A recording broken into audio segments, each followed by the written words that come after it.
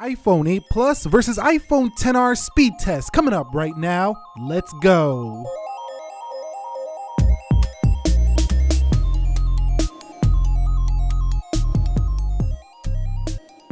So what is up, guys? Nick here, helping you to master your technology. iPhone 8 Plus versus iPhone XR speed test. Look at those reds just shine. They're so fiery red. Let's go ahead and begin with a boot up test in 3, 2, 1 and see which one can get there first. The iPhone 8 Plus with the Apple A11 Bionic chipset and a little bit better, but definitely a lot better in graphics, the A12 Bionic chipset over here.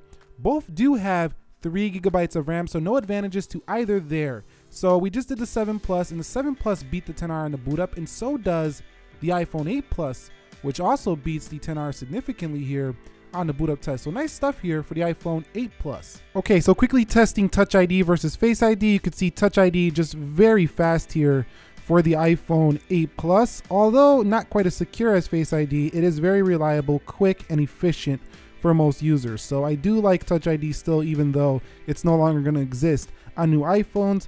There you go. Let's check out Face ID. Okay, so let's go ahead and test out Face ID. 3, 2, 1. You can see there it goes again. 3, 2, 1. And there it goes. Now to get into this fast, all you have to do is start swiping right away, and it will go in a little bit quicker. So it's pretty fast as well, and it recognizes you in both dark and light, and you can authenticate applications with this one just like you could with Touch ID. Although it feels a little more modern on the XR, Touch ID is still a little faster, more reliable, but more security features for the Face ID. It's just a little more secure than Touch ID. Not that anybody was asking for more, but it's there for the iPhone XR. Okay guys, so we've arrived at the application speed test portion of this video. You can see the iPhone 8 Plus, everything closed out on the right, same thing. I do want to mention really quickly that when you do go into the toggles, the iPhone 8 Plus is a little bit faster here because that haptic feedback is just not as fast. Let's go ahead and get into calendar. 3, 2, 1. And you could see that one to the XR slightly. Let's go into the calculators. 3, 2, 1. And you could see pretty equal performance. What about clock? You could see almost identical once again. Snapchat, you could see that goes to the iPhone XR. What about WhatsApp? And you could see that's the iPhone XR. Let's go into Instagram, and you could see Instagram is a win for the right. Let's go ahead and hit the profile page, and pretty similar stuff here overall. Let's go into YouTube, and you can see YouTube is a win for the XR as well. Let's go into trending, and you could see pretty similar stuff here overall. Let's go into Prime Video and check this out. And Prime Video goes to the 8 Plus, but overall it's seeming like there's not much of a difference in performance. So if you wanted that older iPhone feel with modern performance, the 8 Plus is still a compelling option for you. You can see the XR with the win there over the 8 Plus. And we can go into eBay now, and you can see there goes the iPhone XR again over the 8 Plus. The screen's a little yellow. I think I have True Tone on right here. And let's go ahead and come out of here now, and let's go into Slither. 3, 2, 1. Gaming performance should be significantly better for the XR, as the GPU is much better, and I've noticed that it just has a better battery life. When gaming, it doesn't get as warm. It's a little more efficient. Let's go into Jetpack Joyride, and you could see, look at how fast this loads here on both devices. It's just incredible the speed you're getting on either phone. It's kind of ridiculous. It's probably more than you'll ever need so far, at least. You might need it in 3 years, but today it doesn't seem like you really need it. So if you hit play, they both go into Jet Trigger a very similar time, but the XR for the win there on that one slightly. Let's go into speedtest.net. You can see the XR with a little bit better performance there. Video Shop, you could see again slightly to the XR. Let's go into iMovie, and this one's going again slightly to the XR. And what about Safari? You could see again pretty close performance on both. So I'm calling them a pretty close tie. I mean, the XR won some of the applications, so you can technically say it was winning, but this is going to vary depending on the Wi-Fi, how fast it's going on either phone. Maybe that's why the XR was winning. And also in the day-to-day, you're really not going to see much of a difference, even if a couple apps were like a millisecond faster here for the XR over the 8 Plus. Let's test multitasking now. Quickly going through the 8 Plus, let's see if we get any reloads here for the device, and nothing so far, looking good. Let's go into WhatsApp.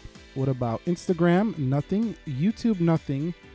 Prime Video looks like it stuttered a bit there for the 8 Plus. Actually, that was an ad, so we're not going to call that a stutter for the 8 Plus. eBay, let's go into Slither, and let's go into Jetpack Joyride, Dead Trigger, and let's go into Speed Test. That looked like it reloaded a little bit. Let's go into the Video Shop. Let's go into iMovie, and let's finish it out with Safari. So not bad. It's pretty good RAM management there for the 8 Plus. What about the 10R? You can see the gesture kind of just makes the phone feel smoother than that of the 8 Plus, so that's a nice touch for the 10R. Going into YouTube, going into Prime Video, I think this one also is going to give us an ad here. Yeah, so that was just an ad. It wasn't really a reload for Prime Video. Not getting much here to speak of on the 10R so far. Jetpack Joyride, Dead Trigger 2 pause the same way. And nothing here for speedtest.net, Video Shop, iMovie. iMovie with a slight reload here for the 10R and Safari. So I'm calling with that 3 gigs of RAM, it's going to be a pretty similar RAM management experience on both devices. Okay, so quickly on the video rendering, we do have a 35 or 36 second 4K clip. I upped it from the last video as the 7 Plus beat the 10R. I thought that was a little shocking. So let's see if the same thing happens here for the 8 Plus versus the 10R. On the 4K, so go ahead and hit 4K. And they're going to export these. I'm going to speed them up until they actually finish the render. I'll be back when they're done.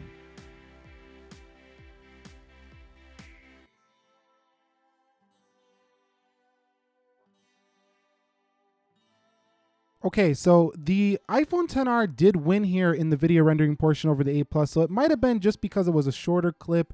I don't know what happened with the 7 Plus in the last one, but the iPhone 8 Plus was pretty close. So I think even if you're doing video rendering, neither one of them is like gonna be that big of a deal. They're both gonna do it pretty competently well, but the 10R, if you want more power, definitely ahead of the iPhone 8 Plus, and I think it's even ahead of the 7 Plus. The 7 Plus just won because it's probably a shorter video. So the 10R wins here for the video rendering. Okay, so here we are with the final Geekbench scores, and unlike the iPhone 7 Plus, which got its booty kicked in the last video, this one is ahead, but not by a significant margin.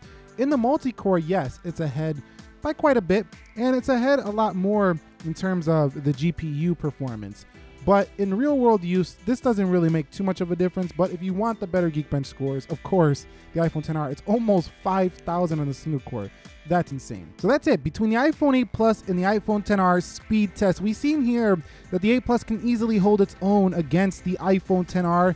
The 8 Plus is definitely the slightly slower phone. But if you want to know which one is the better phone to buy overall in terms of value, check out my video I did last Sunday on the iPhone XR versus the iPhone 8 Plus, which to buy. I will leave a link down below or up here in the card. And thank you very much for watching. If you found this video helpful, entertaining, informing, enjoying in any way, shape, and form, click that like button for me. And if you're new here, consider subscribing for more videos like this. I'll catch you all in the next episode. Be sure to be well, and peace.